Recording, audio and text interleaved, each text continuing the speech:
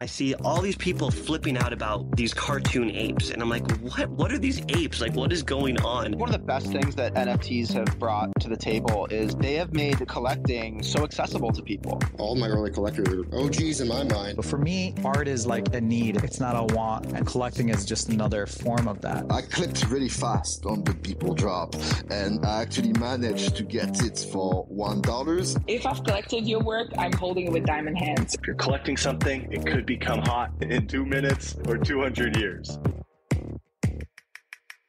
Welcome to The Collector's Call, where we chat about art with the top collectors and creators in Web3.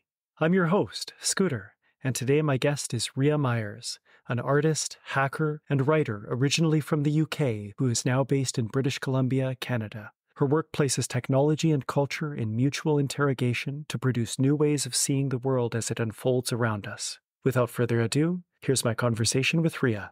Rhea, welcome to The Collector's Call. Hi, thank you. It's great to be here. I thought to kick things off, a brief bit of background would be in order. Before you were involved in making blockchain art, you were already pursuing creative coding with generative art bots, using AI, visualizing data, along with many other pursuits. Can you tell us a bit about that? Totally. I mean, I went to art school to do computer art, which in the early 90s was like largely unthinkable. And I eventually went to the legendary Centre for Electronic Arts at Middlesex University in North London.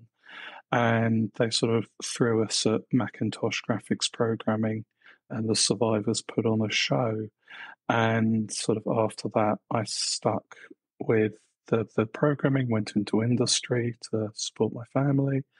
And yeah, by the 2000s, I was writing code in Lisp and Python and JavaScript, inspired by Harold Cohen, inspired by other already classic sort of arts, computing and computational aesthetics projects. And I started making social media bots when that became a thing, because they were a nice way of solving the distribution problem for me, because I started out making art that was just images or code, and my ambition was always to just throw it over the wall and let some poor curator work out what to do with it. And I feel quite guilty about that now, and I'm very sorry to all the curators who I've done that to over the years. I am much more collaborative about this now.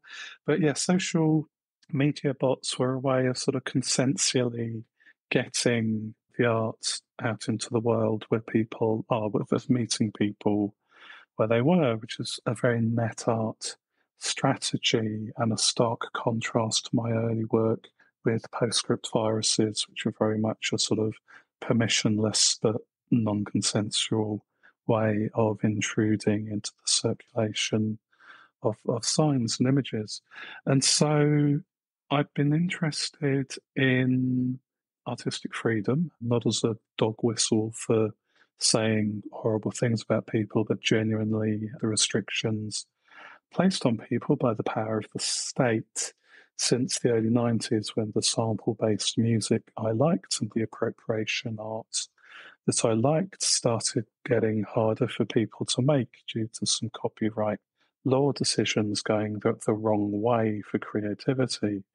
And so when Creative Commons came up, we're an organisation who do licenses to sort of make it so anyone can copy and use and remake and base their work on your own, came out. I was massively into that. And my code was also a free software license. I'm a GPL maximist, sorry everyone else. And so you can see how, like, from the start, I was interested in these problems of freedom and distribution and ownership and I guess digitality as problems of realism, as things that art had to address in order to not simply be extremely late impressionism. And so by the time I discovered the blockchain, and I first encountered it in 2011, but it took me till 2014 to really get my head around it.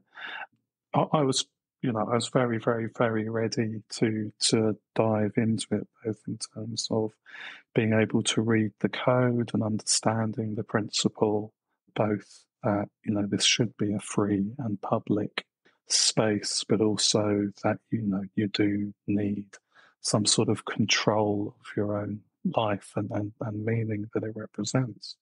So, yeah, that was lesser potted and more a large jarred history, but hopefully that sort of explains how I got from trying to imitate HR Giga on a 16-bit home computer to writing my own smart contracts. Yes, that's a large gap of time to cover, but I think thematically you continue to explore a lot of those concepts into your blockchain art. So thank you for traversing that with us. It's amazing hearing you talk about discovering blockchain in 2011 and then reading some of your early formations, which are available on your website today related to this, still feel fresh and ahead of their time to some extent. In 2014, while Ethereum was still being developed, you wrote the article Art World Ethereum, Identity, Ownership, and Authenticity. With that article, you identified 3 cases for which Ethereum could support the creation and storage of digital art, which you termed smart property. Those included storing artwork within the Ethereum data store, storing a reference to the artwork within the smart contract, or creating a contract that is in and of itself artwork. Most are familiar with the first 2 examples, but the third is more conceptual and less frequently explored within our space. Could you tell us about how you've toyed with this idea in your 2014 work, Is Art, as well as the subsequent editions that you released earlier this year? Yeah, totally. So code art is a thing. Like, programmers create what's known as programmer art, which is very much sort of folk art made by clerks, and it's wonderful and has its own appeal. And you do get programs which are in some way aesthetic in their reception. Quines are a good example of this. A Quine is a program that outputs its own source code, so like it's a self-replicator in some way. I mean, you get viruses, obviously, are designed to interfere in people's experience. Fork bombs are designed to take down Unix systems, and hackers love coming up with more and more elegant and minimal fork bombs. And then you get code poetry, which tends to be more code than poetry or more poetry than code. But there are some wonderful practitioners of it, like Metz Breeze, who I think really does sort of get an amazing balance of the power of language and the power of code as a language. So to write a program that in itself is art does have a small but fascinating history in the arts computing and generative art and network arts scenes. And unfortunately, I didn't page my knowledge of this in before the call, so I'll have to gesture vaguely in that direction with apologies. But there's the idea in dusty old art history of symbolic form, and that just means structuring an image or a sculpture, structuring the art so that it means something, so it says something to people who can recover the signs and understand their distribution in space. And code is a distribution of signs in space, and we can use both the code and its output expressively. It's fantastically difficult to do that because you either want to be efficient in producing the output of the program, or you want to be efficient in structuring the layout, the sort of form of the code itself. And so if you're concentrating on one or the other, but people are looking at the wrong thing, it's like the early net art shows where people went up to the PCs and typed in Yahoo's address as it was at the time rather than looking at the art. It's like, I know this is interesting, but that you're here to look at the art, not play with the computers, even though the computers are new. So yeah, I mean, for me, art is a generic competence like management only, actually, by which I mean you can make art with anything. You can make bad art with anything. You can make good art with anything.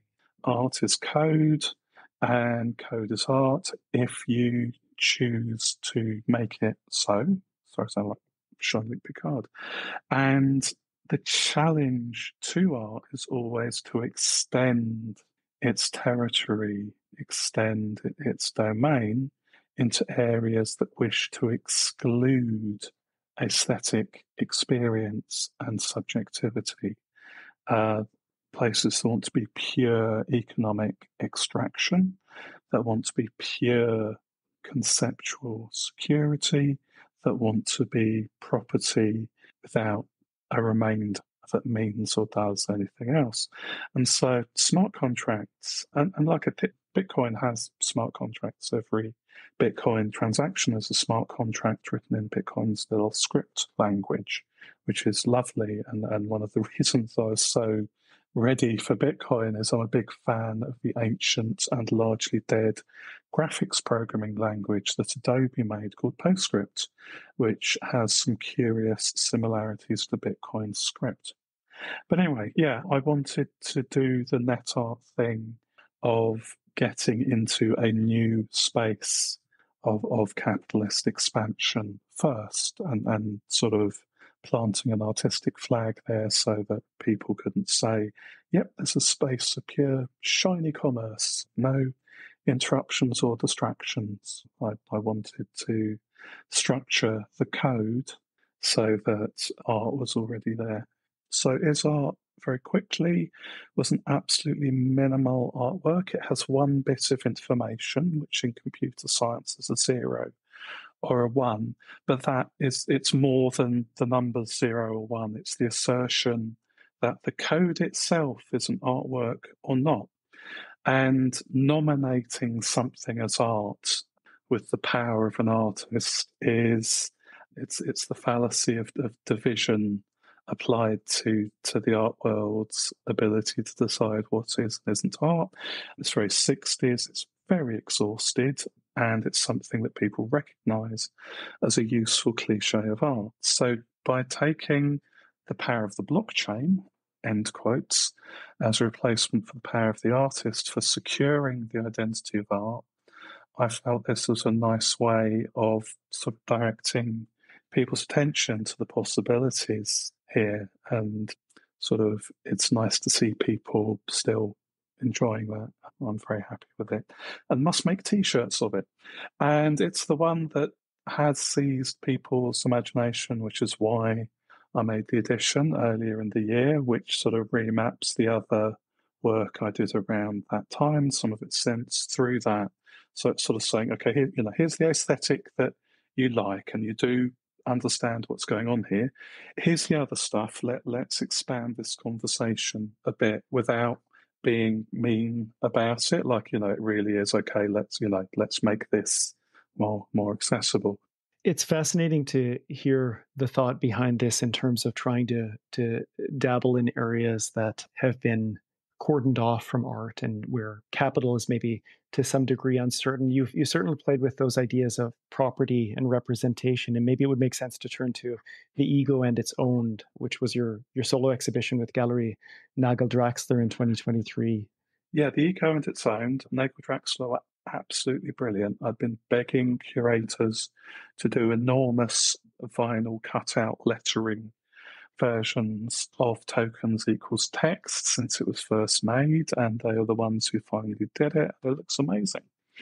And the ego and its owned is obviously a reference to the internet's favourite almost Marxist philosopher and his work, The Ego and Its Own, like Max Stirner, who we know primarily from a very meme-ready sketch of him that I think Engels made, and it's not very flattering. But and the point of that was about the sort of the ongoing appropriation and enclosure and value extraction of representations of minority experience by the media and by techno capital. Like as someone who finally had worked out that they were transgender, you have a sort of very quick crash course in sort of being spoken for and over and about, and the most readily exploitable parts of what you do being strip mined for economic value without any accompanying social value or change. And so the ego and its owned was me acting out a particularly awful version of that, where I wasn't sort of selling the depictions of my experience. I was selling what, from the point of view of techno science, is the actual experience itself, which is my brain, my mind. And so this is a recording of my brainwaves made using a nice open source EEG. Kevin, who's listening, hi Kevin, has a much better EEG than me. This is just a consumer one. But I sort of, my wife, who used to do brainwave studies and stuff, glued sensors onto my head and then handed me a stuffed shark or a can of Coke Zero, or poked me with a needle, or hugged me or whatever, and I recorded my brainwaves in response to that. And so it's like a kind of one-up on performance or body art. It's like performance or body art stopped at the boundary of the skin. This sort of went into the mind and sort of commodified and sold that experience, as we will all do with Neuralink in a few years' time. And in itself, that's not very blockchainy. But the anchoring of that identity, of that value on the blockchain and then selling it, did act out and then depict this commodification and exploitation of that experience. And it's not just selling the brainwaves. Like, I kind of like to do that. I always do just want to sell the data or something. Portents, which was just auctioned, is very much sort of presenting some source code and data with just enough aesthetics to sort of frame it for the viewer's imagination. And so with this, again, you've mentioned the continuity of concerns in the work, and I'm very grateful to Mackenzie Wark for pointing out in our discussion the other year that I'm obsessed with property, which is very, very true, have been since my degree show, ownership and property and circulation and what those all mean. And so, yeah, sort of, there's an old Jeff Koons quote, which is exploit yourself, and another one by my favourite band singer, who said, I wasn't angry at the record company for exploiting me, I was angry at them for stopping exploiting me competently. This is the world in which we live, and the world in which blockchain is a thing, and which it reflects and is both, a critique and embodiment of. So, yeah, this was a way for me to make identity art without it being simply commodifying that to either incomprehension or sell out. Thanks for walking us through that. You've discussed this series of works as being one that's difficult to pin down, and I think that's your intent in wanting this to be not easy to grasp, and certainly not easy to be commodified. It's funny because in this space in particular, in the NFT realm, so much of understanding art is often conflated with purchasing it or the prospect of purchasing and owning it. One of your works that is a very effective exploration of that concept of ownership is Certificate of Inauthenticity, which I think began with your shareable ready-mades earlier. Can you walk us through what was involved in that project? Yeah, totally. So the shareable ready-mades, which were named by Charlotte at Furtherfield, were a series of 3D printable models that I commissioned from lovely and capable 3D modelling artists, Christine Lemmer-Webber and Bassam Gdali, and they were placed under a Creative Commons license, which meant that anyone could, download them, print them out, remix them, share them, do what they like with them, as long as they credited the artists, who I put on the license as the 3D modelers, and sort of added any text to it that it says, which basically mentioned that I'd commissioned it. And this is a way of getting my hands dirty with the issues that I had with sort of all the big post-conceptual artists who would use skilled artisans and workshop workers and artists to make their work and then sort of present it as theirs without even the Kastabi-like gesture of signing the work to sort of emphasize that they were appropriating it.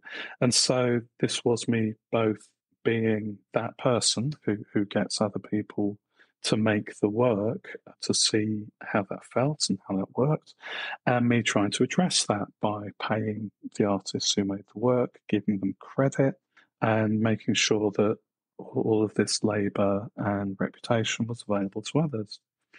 And that the objects chosen were sort of trademark high modern and postmodern objects. So we randomly and for no reason chose a urinal and a balloon dog and a pipe. And I think the urinal was printed out at the 100th anniversary of Cabaret Voltaire, so that was quite fun. And for a while, it was very popular with sellers on eBay selling knockoff MakerBot 3D printers because it looks like it should require lots of support to print, but it actually prints without support because of the lovely curves that Chris made. So that was great. And I was very happy with that project. It did what it was meant to do. A couple of years later, further afield, the lovely gallery and artists cooperative in the UK I work with wanted to sell some at a show. And I made them a certificate of inauthenticity by printing out a Sol LeWitt certificate of authenticity and going over it with some white out and a Sharpie to get rid of the LeWitt details and insert my own.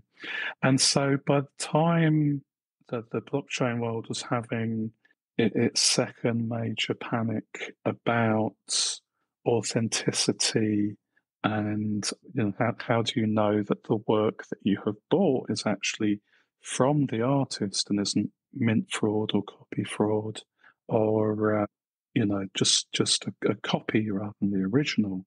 And this very sort of patrilineal fear of as the rights put it, to being cucked. So my response to this is very much that you can't combine a pseudonymous space of identity play like the blockchain with the very, very, very heavily policed space of singular identity that is art history and the art market without friction, without tension. And it's a good and interesting thing, unless you're someone who gets bitten by it.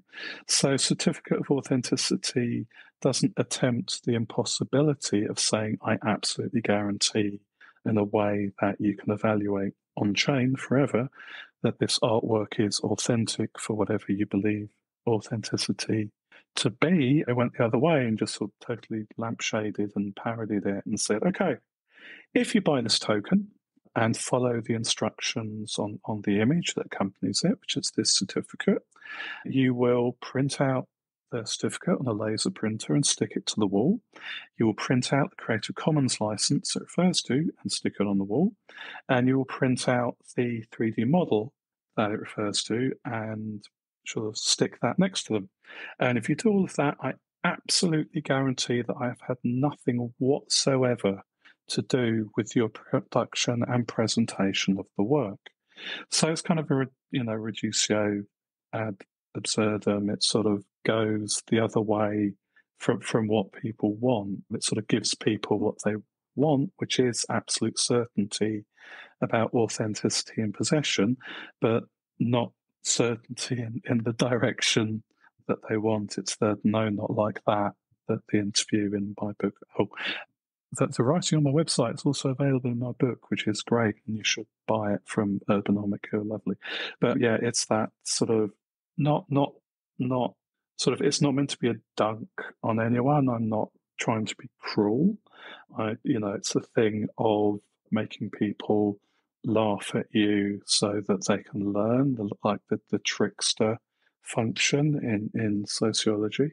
So yeah, it's the guarantee of absolute certainty of authenticity that people had realized was difficult to get at the time, just in the wrong direction. And like, I didn't run it by a lawyer, so if anyone is a lawyer in this, there, yes, I'm sorry, this is sort of not a proper legal document, but the language did try to take account of like chain forks and chain death and things like that. And I was very sort of happy to see that some of the language in the awesome model DAO law that Primavera de Filippi and others produced a year or two later had surprisingly similar but competent lawyer-written language in there to handle similar things. And like this has been the position I've ended up in the blockchain space, is taking what people are worried about and running with it, not to sort of take the unearned security of the person whose critique is only ever to say that everyone else is wrong and foolish, but the critique of, yeah, we're all doing this, I'm doing this. What does it mean? What can we do better? So, yeah, so that was a bit rambling, but that's about that project, and I love it. And the only problem with it is that curators email me and say, "Hi, how do we present this work?" And I say, "Hang on, you have read it. It says, I'm guaranteeing I've had nothing to do with it." And I'm always worried it's some sort of advanced legal scam so that they can sue me for breach of smart contract for being involved in the work I've promised I won't be involved with. And if anyone's ever going to do that, please don't. Yeah. There's a wonderful element of play, and certainly not taking this space too seriously. You scoff at some of the tenets of faith held by members of the crypto community, which is exactly what we need more people to be doing. You mentioned as well exploring some of our collective concerns, and I want to come to your book, but just before that, you've had some earlier writings as well. One that I really enjoy is Shibe, sci-fi novella from 2017 about a world that appears to operate on Dogecoin, where information is decontextualized and there are social interactions that have become commodified. I love the language in this work. Since others are unfamiliar with it, I should share some. The protagonist at one point states, "There's a noob who's ahead of me in the rankings, a maze. Bangzoom 78 has come out of nowhere and is tipping like a true Shibe. Very amazed. I feel a twinge of envy before I remember that we are all going to the moon." Could you tell us about that novella and what you set out to explore through it? Yes. Yeah, when it was written about 2 years before it was published. I just moved to Vancouver in British Columbia, and I couldn't work because the Fiat state was taking its sweet time approving my immigration status. So I was spending a lot of time walking around rapidly gentrifying Vancouver and going to art and technology events, which is where I got interested in crypto, obviously, sort of majorly interested in crypto. So you can see that in the activities of the protagonist, who spends an awful lot of time walking around these now derelict McMansions and going to the crypto events. But it was, I think I described it as my exasperated love letter to the crypto scene in Vancouver, because like Dogecoin's secret sauce wasn't its tech. Like, it had a faster block time, which is probably good, but its secret sauce was its culture, the culture of sort of virtue ethics that the Doge social media community came up with, of tipping each other for doing good things, of being inclusive, of sponsoring ridiculous but wonderful things like returning the Jamaican bobsled team to the Olympics. Not ridiculous due to the team, I hasten to add, who are awesome, but to the fact that like they're making something that had been turned into a film back into reality. And that culture fascinated me, because what you need in order to survive is an anti-fragile culture. So bad Shibe, I say it's Shibe, the pronunciation changed at least 3 times whilst it was being written, so other people say it's fine. Bad Shibe is 3 days in the life of a young idiot who wakes up one morning and starts to question their place in their post-fiat cryptopia. And the reason it's written like that is I couldn't be the fourth person to steal the waking up from a coma opening to Day of the Triffids. Like that's been done to death. But you need a way of your viewpoint protagonist having to learn things without everybody simply saying, as you know. And YS, who is lovely but has anxiety and a bit of face blindness, has not ever had to think about how the world works.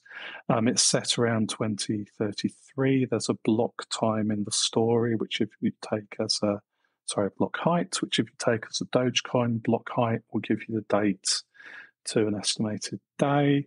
But yeah, it's a world that forked off from our own around 2019, probably now.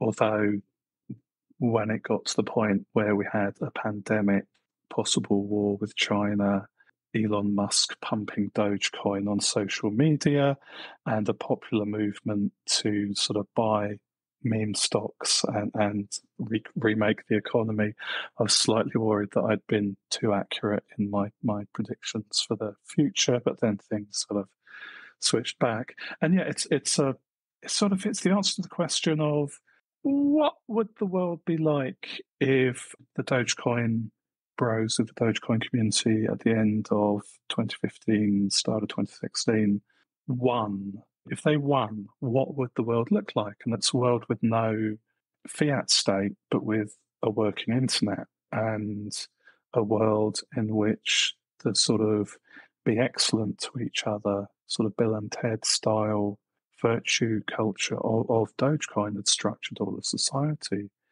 And it's not a world I want to live in. Like YS spends all day picking apples in an orchard and then sort of buys an apple for lunch when they go to school in the evening. And I genuinely don't know what Mum One does for work, but it's something that's either criminal or grinding or boring or something. And yeah, the sort of the threat changed 3 times whilst I was writing it. The one that it stabilized on was a malicious fork. Basically, there's a bug in the code that people are exploiting.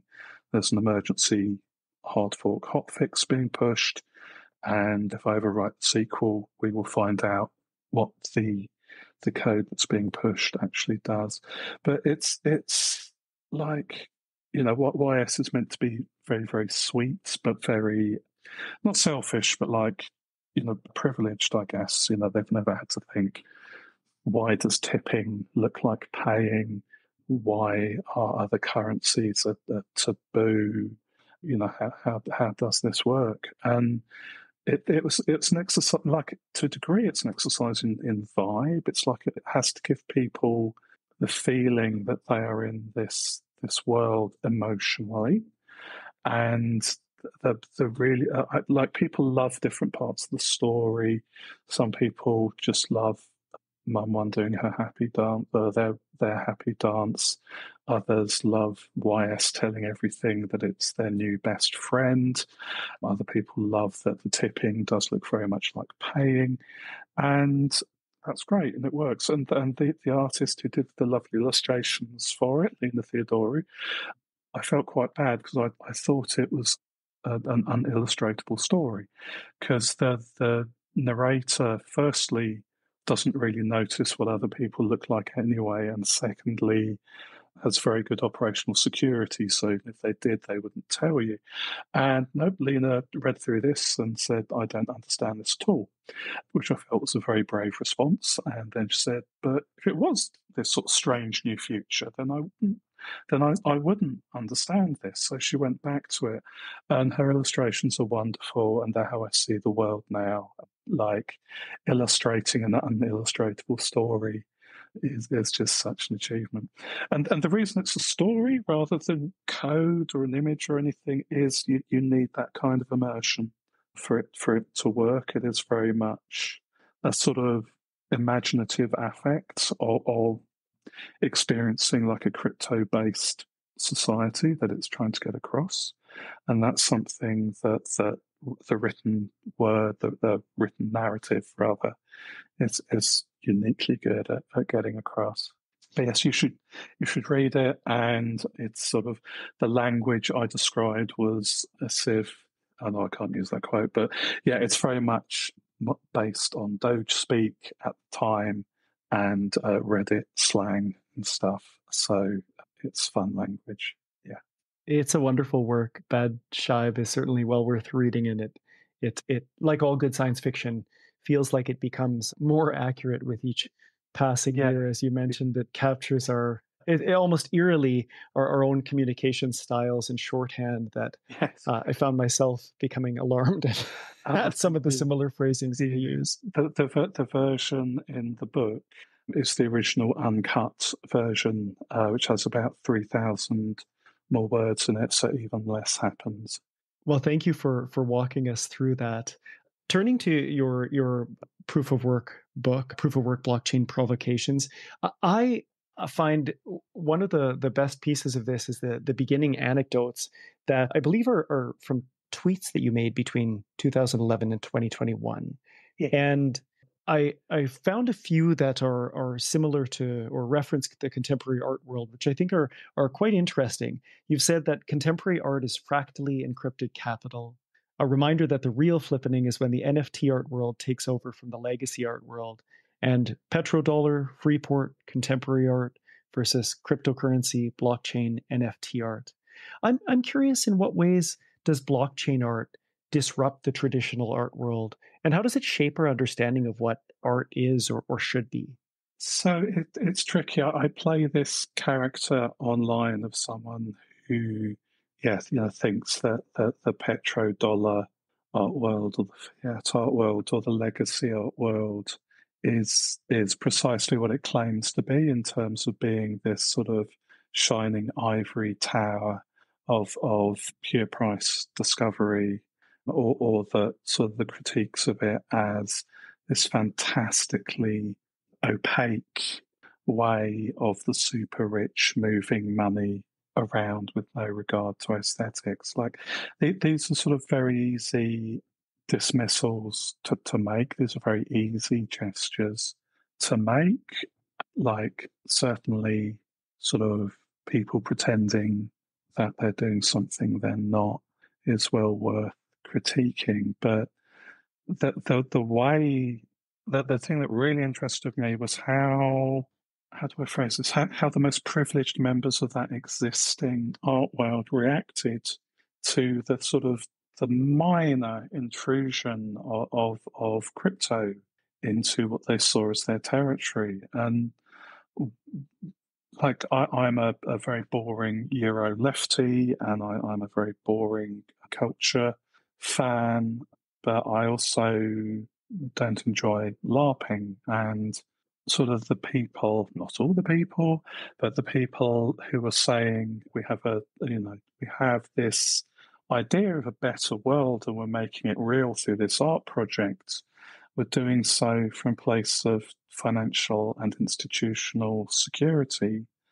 that was at odds with how they wanted others to live in what is still capitalist society. And NFT-based art, crypto-based art, using public blockchains, made visible the flow of money. And that was an unforgivable sin for people who worked with what were the best one in the world, are enormous trust funds with missions created by dead racists to sort of launder their opinion, launder their reputation via patronage of the arts. And so, sort of being told you're obsessed with money, you're obsessed with crypto, this is all just about the value of the art. It's like, have you ever been to an auction? If you have, do you understand where the money that your foundation pays you comes from? And like, this isn't a gotcha. We all have to eat. There is no ethical production under capitalism, blah, blah, blah. But the immune response to daring to suggest that people's wages come from somewhere that is the thing that people from the art world hated on crypto for was absolutely fascinating to me. And sort of the other thing was sort of after an artist who I won't name published some very bad math claiming that every NFT you minted destroyed an entire Amazon rainforest.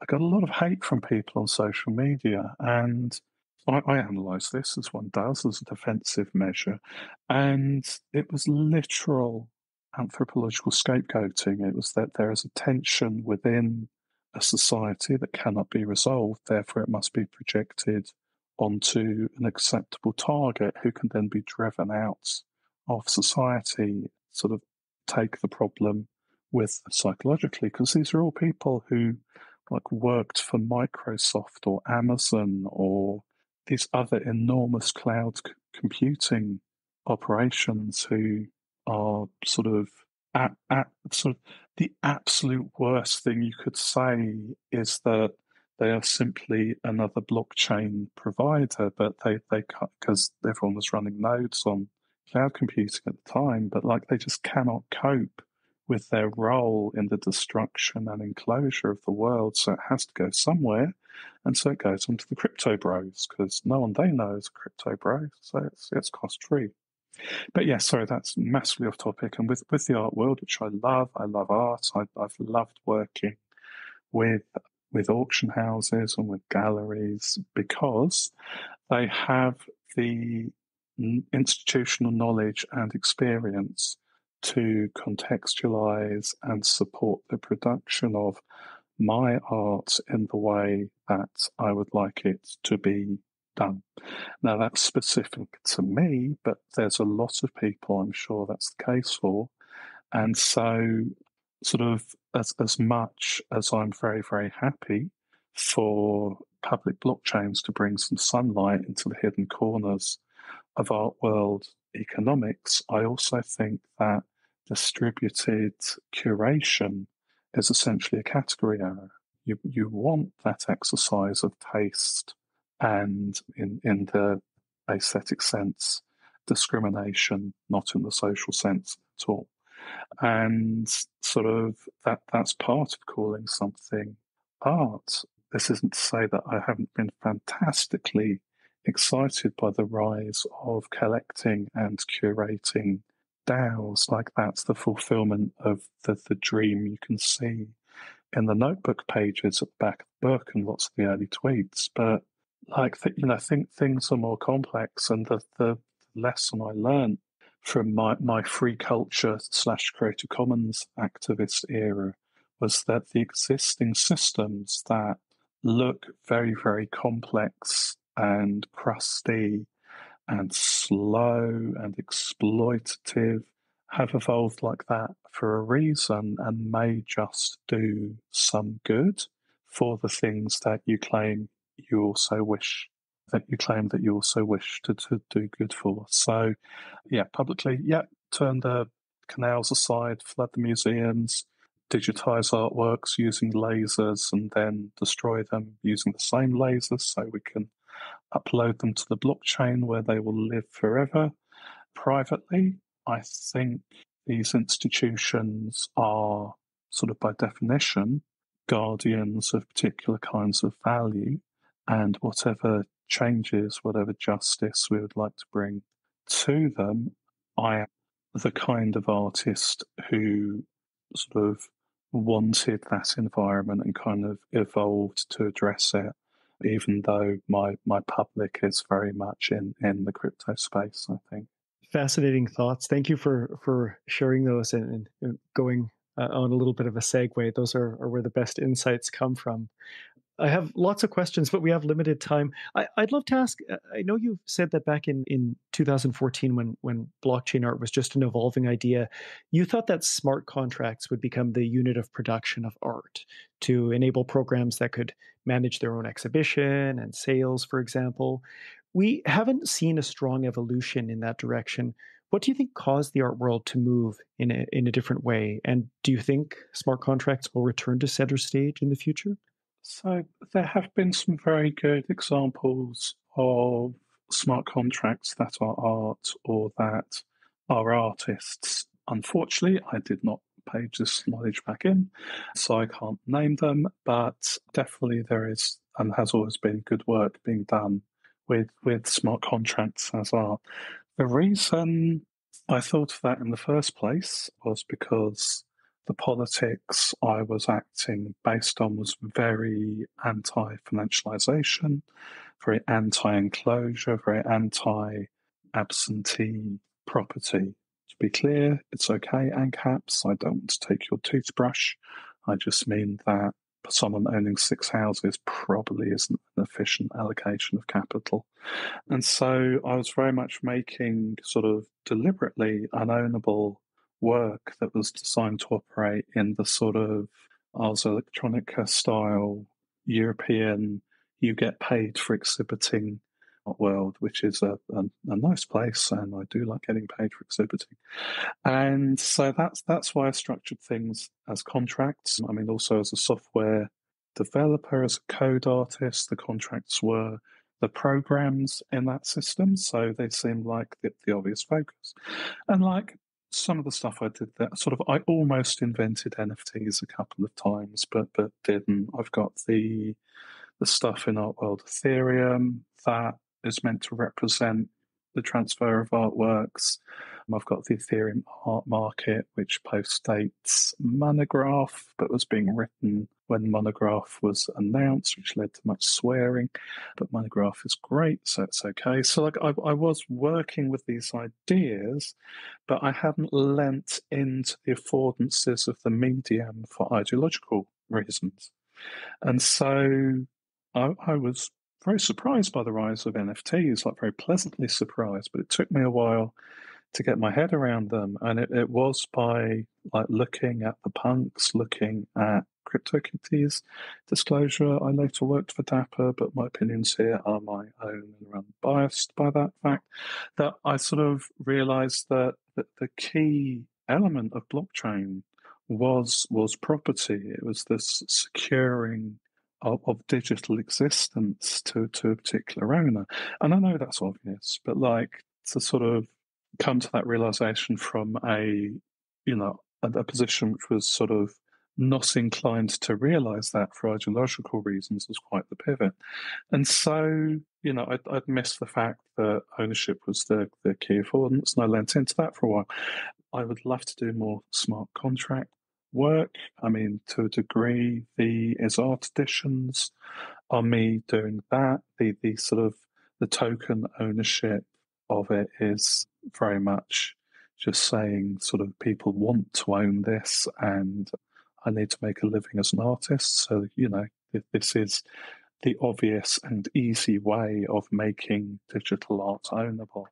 And for smart contracts coming back, I was very surprised at the composability era and the utility eras of NFT discourse didn't give rise to more smart contract art, because having code that does interesting things in communication with other code is absolutely what smart contracts can do. And yet people are just chasing, well, I mean, at the time they were chasing 10k PFP drops. Now they're chasing meme coins. And like, I don't want to be down on those. I think the 10Ks were absolutely fascinating cultural objects, movements, moments, and that meme coins has something to say about the very basis of reality itself within capitalist society.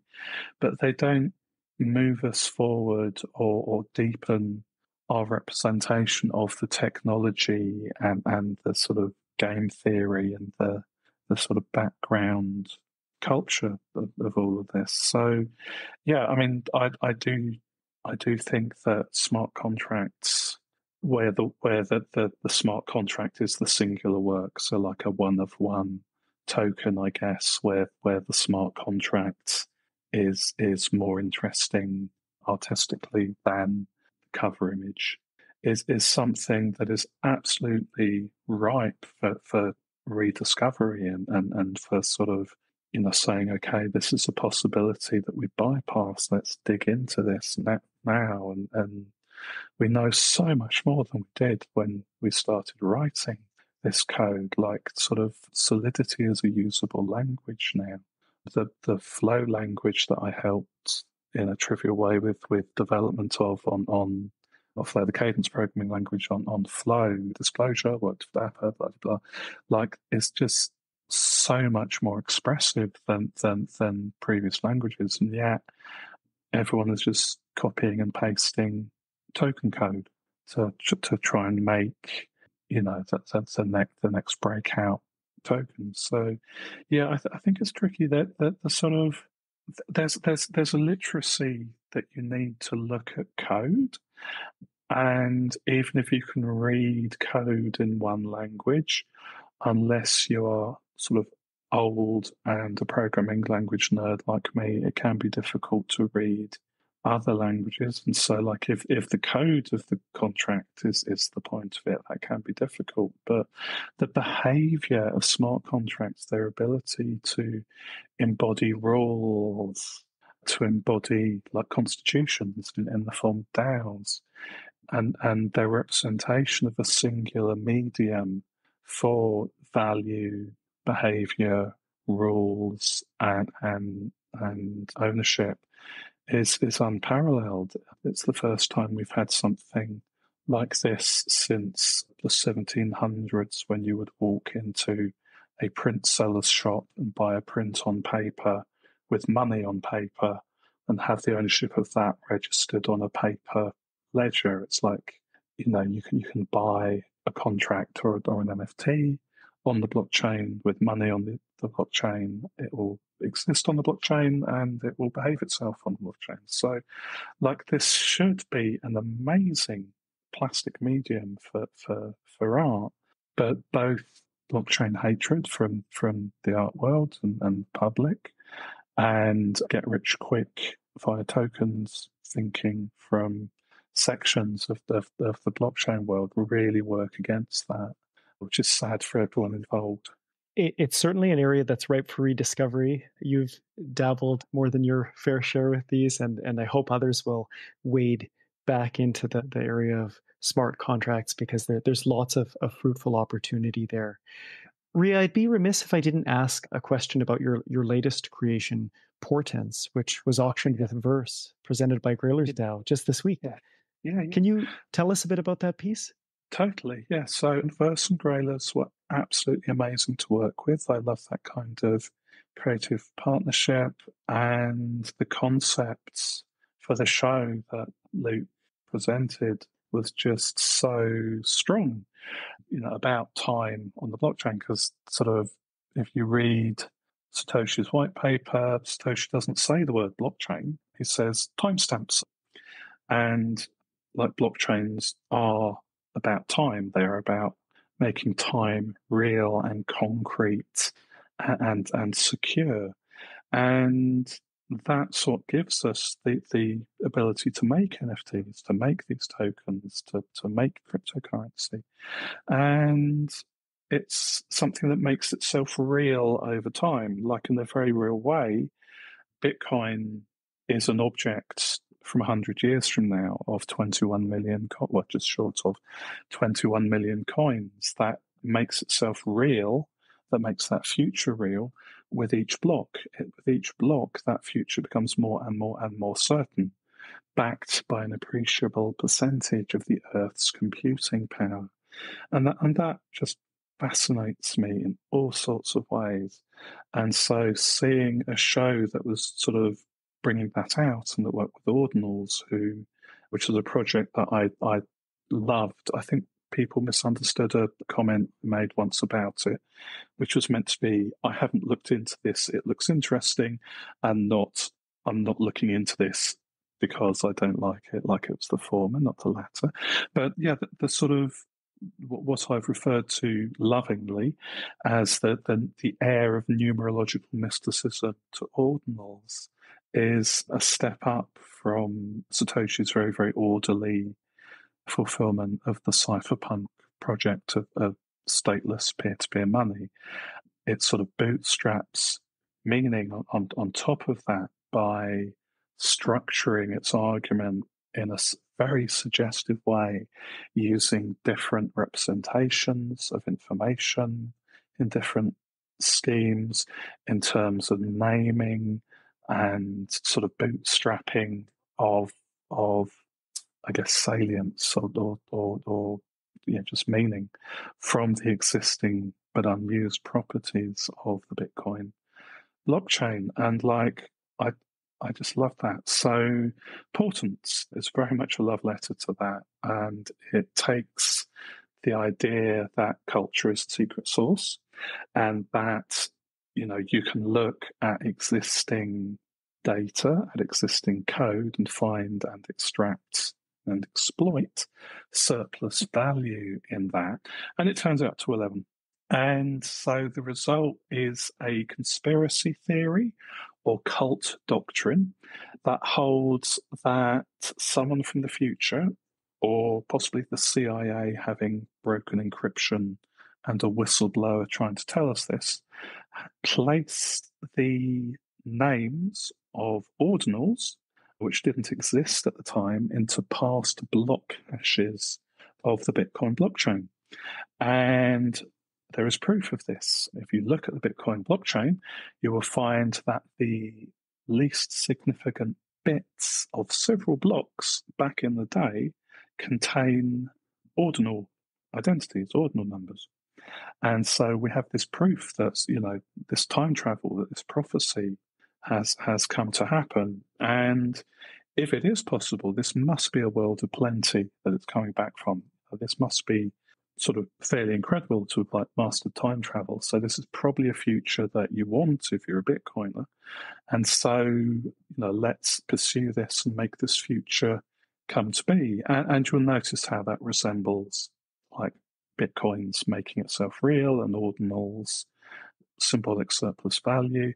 And it's a wonderful story. The code is real. The numbers are real. The only problem is that ordinals are small integers. And if you look at the last few bits of any number, they're a small integer. And so this is sort of the reason I say conspiracy theory as well as cult is sort of, this is a meaningless pattern. It's a pattern that you would expect to be there based on chance. But the human brain works on this kind of suggestibility and this kind of discovery of, shapes in the cloud, pareidolia in nature and the built environment. And from that, we build our meanings and build our futures. And so, Portents was sort of an explicitly irrational model of what it is like to build a future based on more than sort of just a rational argument, because rational arguments don't really win debates, with apologies to all of my philosopher friends. The memes will win. Memeing things into existence is definitely a thing. And Ordinals has been very successful at doing that. And none of this is to dismiss the robustness of the standard or the good work that went into it. What interests me isn't this successful take on the old coloured coins standard. It's what it took to make it successful in terms of presenting the argument to human beings. And Portents is like a depiction or a model of that, which the argument I made to Luke and people wasn't this is real, it's we have to believe that someone could think this is real. And that's what it's presenting, that sort of experience of not believing something, but seeing how someone else could believe it, and the way that sort of has built so much of crypto. And that is still what it looks to no coiners, to people on the outside.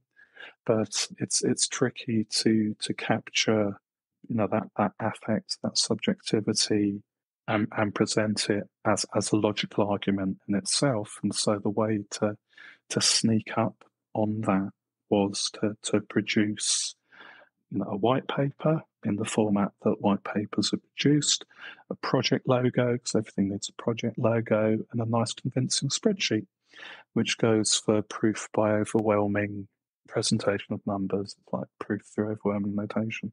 And it's very sort of, it's a new work, but I'm very happy with it. To my mind, it succeeds what it does. I'm very happy with the reception it got, with how pleased the buyer is, and my only concern is that, like the "Are we there yet" system from Bad Shibe, someone will come up to me in a hackerspace and say, "Hey, I figured out how to make this real," because we should not make the Torment Nexus. It's not a good idea.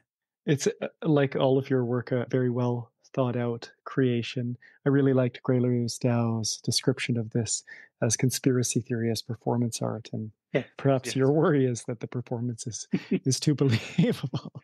Yeah, it's tricky, sort of given who I am and that I'm an artist and stuff. Like, having people think that I have delusional beliefs is not a good position to be in. So I couldn't lean into, "Hey guys, this is real," as much as I wanted to. But yeah, sort of Grayler's sort of took that in their step, and yeah, the sort of description is great. And this is sort of what I mean about institutions. Like, a DAO is a blockchainy thing, but it's still a centralization of decision making and capital and so on. And if we take a naive view that centralization bad, then that sounds like a bad thing. But in terms of pooling talent and capabilities, to have access to that kind of support as an artist is absolutely wonderful and helps make much better art for whatever one's value of good art is. Sorry, Preophilites. We usually wind down with a question related to collecting. I've heard you reference Vitaly Komar and Alexander Melamid as two of your favorite fiat artists. Can you tell us a bit about the kind of work they created? Yes. So Komar and Melamid were a couple of expat Soviet artists, given the era, who went to the United States in the 80s and sort of did the sort of malicious compliance / disobedience through obedience kind of work that I love, which is a strategy where someone says, "The world is like this," and you paint their description and show it to them, and they say, "No, that's terrible. That's not what I meant at all." "No, but that's what you said." And so they would do things like hire public opinion companies who at the time would have to phone people up and say, "Hi, we're a public opinion company. What do you think of the next president?" or whatever. And they would get them to ask people what they most liked in a painting and what they least liked in a painting. And they would then paint it. And so you would sort of get a picture of Abraham Lincoln by a lake with some mountains, and it looks terrible. And it's not because they didn't paint it well; they painted it very well. But it was sort of this not quite right image, and they would paint like a little garishly coloured composition of triangles, which was what people didn't want. And that kind of dealing with the gaps in people's understanding was just so good. They also opened a company that bought artists' souls and was going to sort of, show a return on them. They bought Andy Warhol's soul, and that's where I stole the idea for my soul, the early token work from, because like there's a very materialist immanence to crypto, which is a very materialist immanent type of person I love.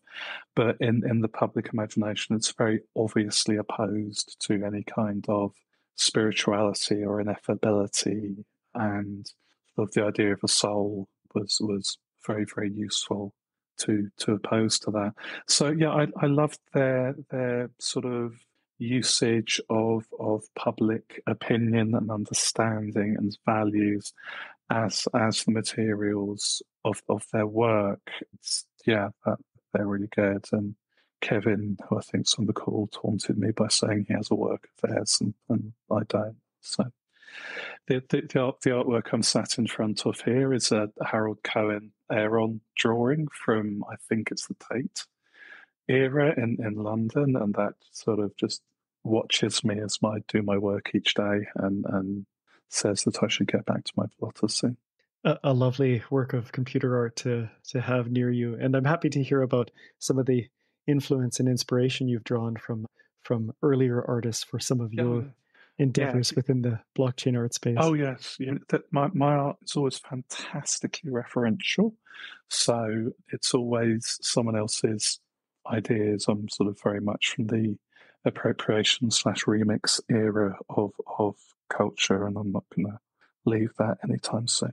Well, it's wonderful to hear, and to hear you acknowledge that as well. Rhea, you've been very generous with your time today. Is there anything else that you'd like to share with us before we wrap up? So yeah, buy my book, kids. It's great. I've got a project called 10K Drop coming up, which gives you the opportunity to own an entire 10K drop. You don't even have to sweep the floor. That's coming out shortly, with George Bax behind that, who's the curator who first exhibited my work with Kate Vass Gallery all the way back in, I want to say, 2015. So that's fun. And beyond that, yeah, I mean, sort of, enjoy believing things, but sort of never swallow anything whole, I guess. Great advice to wind down on. Rhea, I'll just close by saying that your sustained exploration of blockchain art, as well as theory and writing, really helps us to understand this technology and its relationship with art as well as our own lives. Thank you so much for joining us today to share your story. Thank you. This has been brilliant. I really appreciate it. And thank you to everyone for listening. Thanks for listening to this episode. If you enjoyed this podcast, be sure to subscribe and leave us a review. And don't forget to join us at our next Collector's Call.